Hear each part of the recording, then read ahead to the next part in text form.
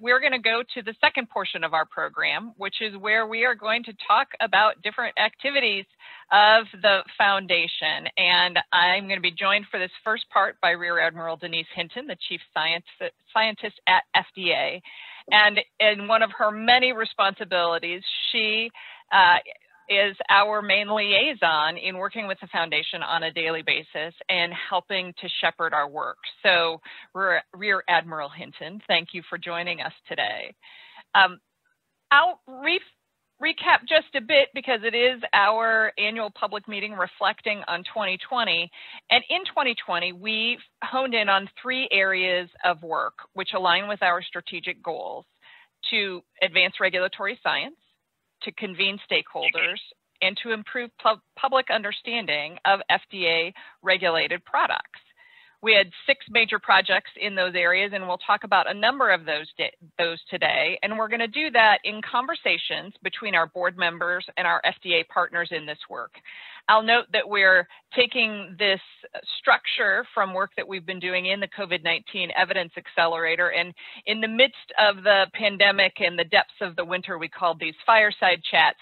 Now that we're moving into spring, we call them porch chats, but we'll be having chats between the board members and our FDA partners to both describe the projects and then say, what is it that we could be doing better within these projects? And to set the stage for these conversations, I'm going to start with you. Denise, thank you so much for joining us today and for all of the work that you do for the agency. I think you might be the signing authority on most of those emergency use authorizations, which may not give you time for anything else, and yet you find time for many other activities, including working with the foundation. So I want to give you a few minutes to talk about the role of the foundation with the agency, what we can improve, and thinking about both what we've done in the last year and what we're looking forward to doing. No, thank you, Susan, and I'm like, thank you to the Reagan-Udall Foundation and all the board members and everyone that was gotten an opportunity to work with over the course of the years.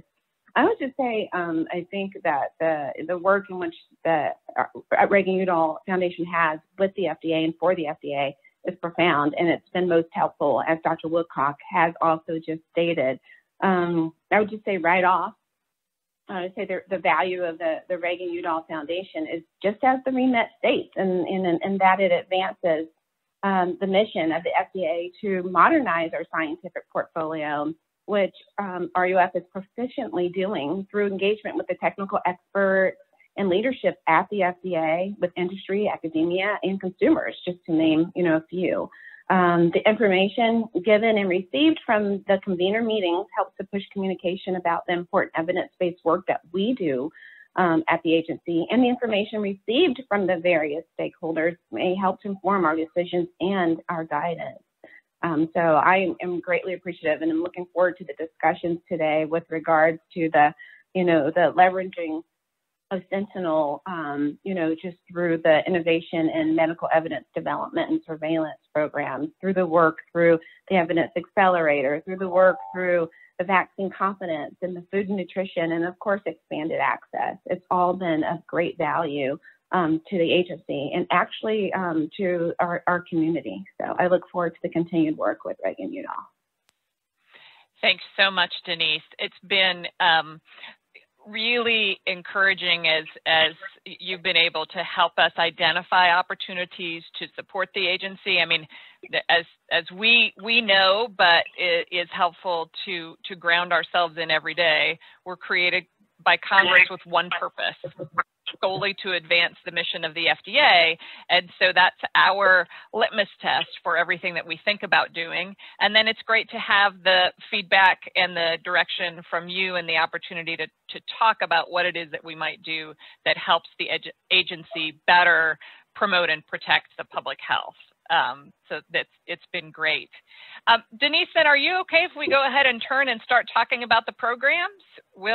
You've seen a lot of this, but I think our audience would like to hear more.